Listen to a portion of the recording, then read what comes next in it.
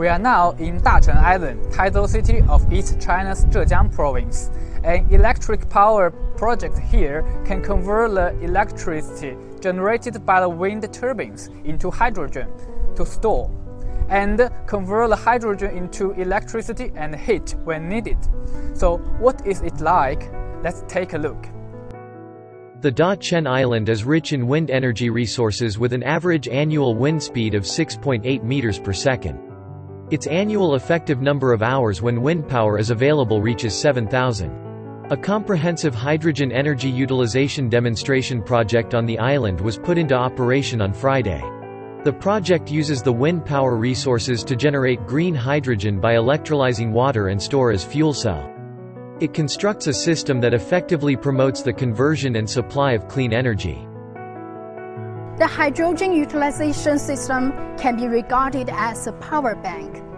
The electrolysis hydrogen production system is like a large socket, which stores the surplus wind power on the island by generating hydrogen through the electrolysis of water.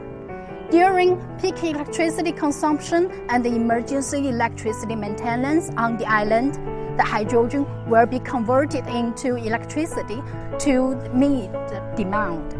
The project is expected to use 365,000 kilowatt-hours of surplus wind power per year to produce 73,000 cubic meters of hydrogen, which can generate about 100,000 kilowatt-hours of electricity, reducing carbon dioxide emissions by 73 tons.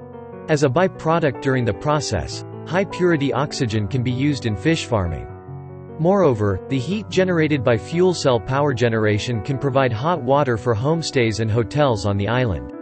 Sightseeing buses will also be powered by hydrogen energy in the near future.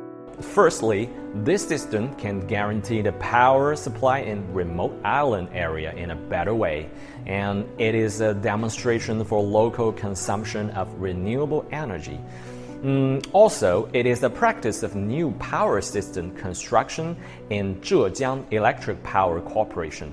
Finally, it contributes to our carbon reduction goals.